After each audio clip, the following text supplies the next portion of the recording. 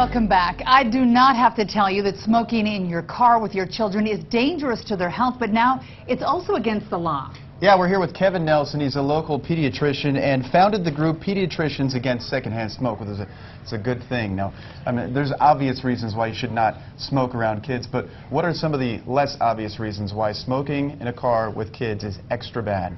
Well, smoking in a car is a small enclosed space, and toxin levels go up by about 30% or 30 times above normal. In the U.S. Environmental Protection Agency, they set levels on levels of toxins, and in a car, even with the windows down, those levels are 10 times higher than the levels that the EPA says are toxic.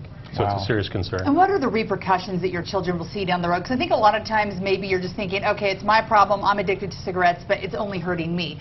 But obviously you've got little people that you're in charge of that it's also hurting. Right. We've got small children, their lungs are still developing, and children that are exposed to secondhand smoke, particularly in a small closed space like a car, even with the windows down, there's a higher rate of SIDS, sudden infant death syndrome. There's more pneumonia, more asthma, and other childhood illnesses as well. So the governor just signed a bill into law last week that prohibits this kind of activity. Talk a little bit about the bill and why this is so important. So it's really important, and one of the reasons for that, it makes it illegal to smoke in a car when a child under 16 is present. And what this says is that Utah places a high value on the health of children, and that even with the windows down, there's still toxic levels of tobacco smoke in cars if they're smoking in a car. Okay. And is this a secondary offense, or can you actually be pulled over for that alone? No, it is a secondary offense, and there's a minor fine, and that can actually be waived if the person decides to enroll in a smoking cessation course.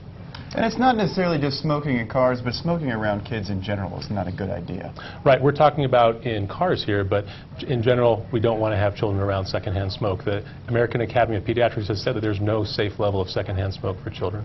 And we know that smoking is a tough habit to kick, but there is a quit line that people can call. We want to give you that number right now. It is 1-800-QUIT-NOW. You can also visit utahquitnet.com.